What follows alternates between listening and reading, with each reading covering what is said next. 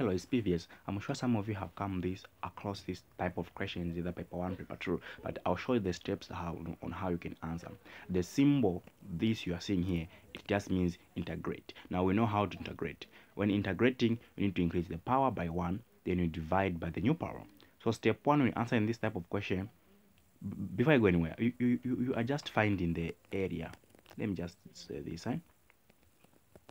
This is 0, this is 2. You are finding this area, but using calculus you are going to find the actual area. We know how to use using mensuration, but using calculus you are going to find the actual area in this curve line. That's what we are talking about in short. Then first step 1 is you integrate this. How do you integrate? You increase the power by 1 and you divide that by the new power. Then a constant gains an x plus c. This is what you integrate. Now you just now need to replace the same thing which I've done here. Watch as I do it. You put 2 there, you put 0 there. So you are finding the area between 2 and 0.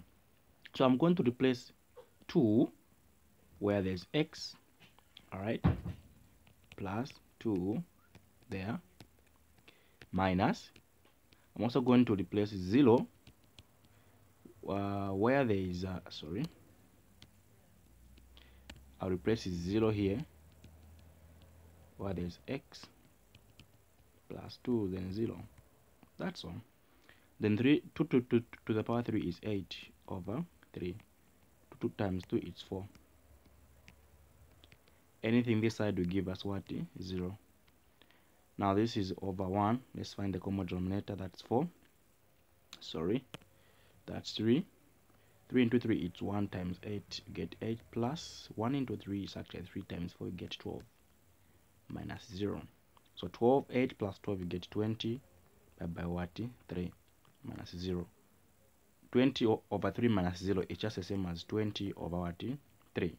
You can leave it like this, or if it's in paper 1, leave it like this. 20 over 3 square units. Remember its area. Or you can say this will be 6 point, because not 3 can go into into 20, that is 6 times remainder 2. So this is 6.67 units squared. Is that clear? Let's look at another one. Alright, we have this one here.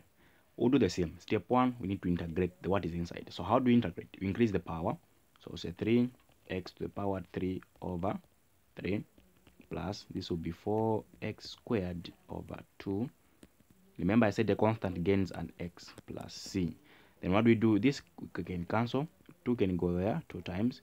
So here we are going to remain with x to the power 3 plus 2 like this. Remember there's 2 and x squared there. Then minus 2x here plus c. So what we need is we do this. We put our 2 there and negative 1 there. So we're just finding the difference between the two. Sorry about that. So I can write it here for you. So we have 2 to the power 3 plus 2, then you put 2 inside, then squared, minus 2, then you put 2 like that, right? Minus, then next is negative 1. So we have negative 1 to the power 3 plus 2 negative 1 squared minus 2 negative 1, like that. So let's continue.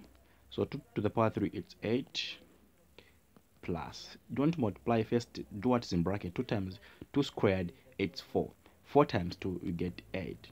Negative times positive, that's gave you in positive, negative 4, sorry, minus what is here is negative to the negative 1 to the power 3 will give you negative 1, and this is negative 1 squared is positive 1. Positive 1 times 2 give you positive 2.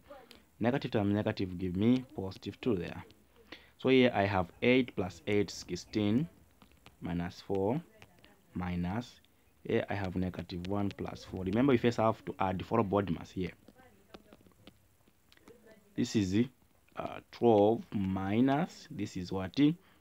3. So 12 minus 3, what do we get? We get actually 9 square units.